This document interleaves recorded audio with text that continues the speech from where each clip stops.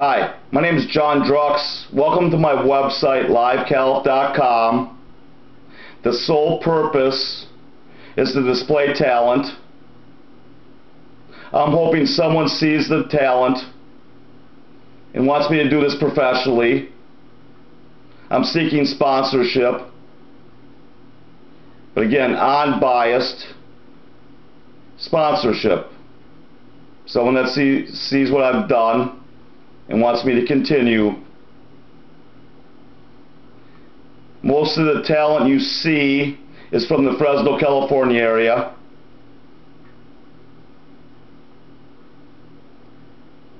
There's musical talent, and then there's also my talent. The first things you see on livecalif.com is a series of documentary commentary. First one being change. That's what my main focus is until the election of 2012, is change.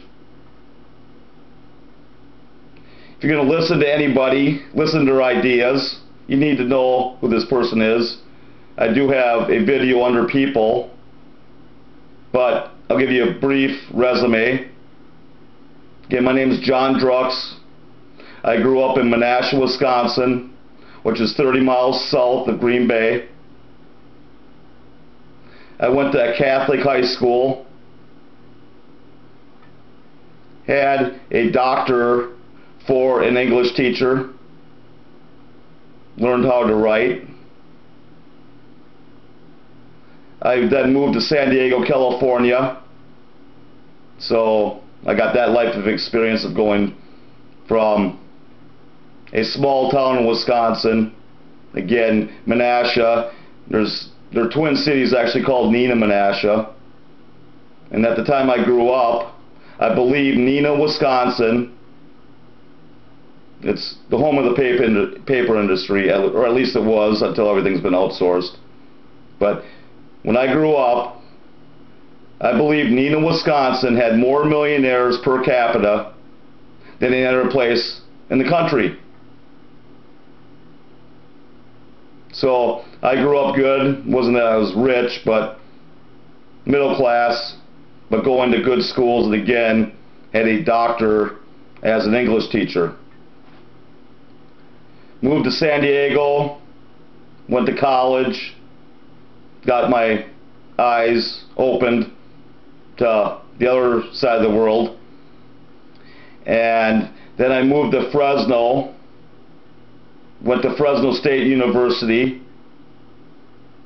and when I was a senior at Fresno State University, I was told by my business writing class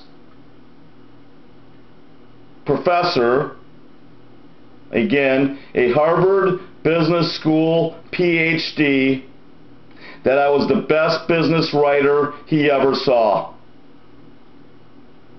Why I never pursued a career in writing, I'm not sure.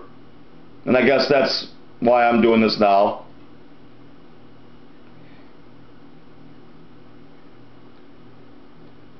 After I graduated from Fresno State, and I do believe I had a 4.0 in all my business management classes.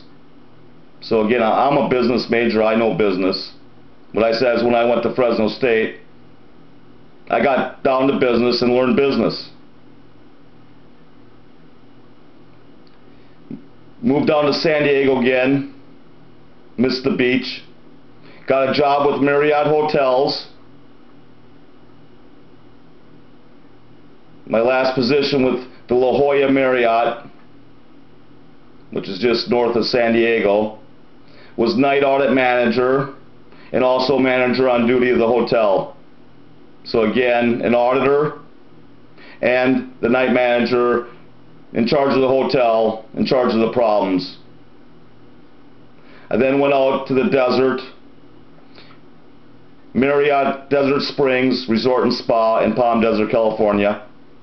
At the time it was built, I believe it was the most expensive resort ever built in the United States. It was always considered one of the top hotels in the country. Started as a night manager there. when the general manager left the hotel at 5 o'clock, I was in charge, at least on paper. Someone said, I want to talk to the person in charge. It was me. Again, problem solver. I was then promoted to Director of Loss Prevention, which might be better known as Director of Security. Again, dealing with problems, and actually this time dealing with thieves. I left Marriott in 1999, went back to Menasha, Wisconsin for a little bit, took care of my grandma's business. She got put in a nursing home, and I sold her house. So I kind of thought to myself, what am I going to do with my life? Maybe I should try to sell houses. Actually moved back to Fresno, California for family reasons. My sister had an illness and my grandma was put in a nursing home, so we brought her out to Fresno. And I became a real estate broker. Ran a successful business for over 6 years. Built it from ground up. Broker by himself. And basically lost my second career because of games being played. And I called out the housing problem over 5 years ago, and no one's listened. So again, my first documentary is called Change. I'll keep doing it in this format until the election day. And then the other documentary is called The Short Sale of the American Dream. Again, I'm a real estate broker in Fresno, California. Basically the epicenter of the housing crisis. I watched the rise and fall of the housing market right before my very eyes and called it out. Called out the problem as soon as I saw it. And we've had no recovery. We have cities going bankrupt in California right now because of the housing market. We have police, fire, and teachers all in jeopardy. And it's all because of the housing market, the game being played in the housing market. You need to watch The Short Sale of the American Dream. Again, there's also a documentary commentary called People, and I really haven't worked on it much lately, but it's something I want to work on in the future, because people is something you can talk about till the end of time. And it gets down to it, people are interesting, but also the problem with people is most, if not all, the problems our country faces right now are man-made. The way we treat each other, the way we do business, and basically the way most people just want to put their head in the sand. And again, I'm standing up right now and trying to change things, including trying to change people, which good luck there. Finally, on my website you see music videos. I've always had a love for music, and when I was sitting in Fresno, couldn't sell a house anymore. And again, now I grew up in the richest area of the country, at least most millionaires per capita, and now I live in the poorest area of the country, Fresno, California. And also a host of all problems, all social problems, all economic problems. I always say that I don't have to go much out my front door to see everything that's wrong with America. So again, I'm hoping someone sees my talent, my experience, someone that's lived in this world. And actually, I had my dad die when I was 12 years old. That was probably the greatest lesson in life I have. I've been standing on my own 2 feet since I was 12 and never have backed down to a single person in my life. I've stood up to every bully, and I'm standing up to the biggest bully there is right now. It's our corrupt government. We need change now. But again, I'm looking in Fresno, can't sell a house, and well, what could I do? And I looked and said, look at all this musical talent, especially the songs of the 60s and 70s, because the theme of LiveCalif.com is the hippies had it right. We were told over 40 years ago how to live. We didn't listen, and look at the world we live in today. Instead of turning into hippies, we're a bunch of hypocrites, a bunch of hating hypocrites. It's not saying everybody, but everyone needs to take a good look in the mirror. And it gets into, you should treat people how you want to be treated. And I've never looked for a fight in my life. But again, I've never backed down from one either. But there's a ton of musical talent here in Fresno. There's also some talent from other parts of California. But again, the majority is from the Fresno area. I'm hoping someone sees the talent, wants to do this professionally, because again, everything you see on this website, I've done myself using a small digital camera. And I know it's not the best, but again, I think it's good enough to show talent, and hopefully someone does want to sponsor me to do this professionally, including the music. I'm hoping the music industry doesn't see it as copyright infringement, as, again, it's done on a small digital camera, $89 digital camera. I'm not selling anything. And when it gets down to it, all these songs, most of them are 40 to 50 years old. Most of these songs cannot be performed today by the original artists. Either they've already died before their time, maybe because of some of the problems we have in this world,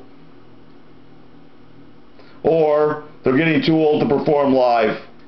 We just celebrated the 50-year anniversary of the Rolling Stones' first concert. 50 years.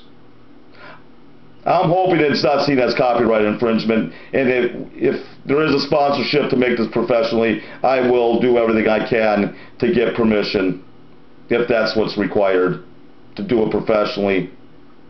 I want to do this live.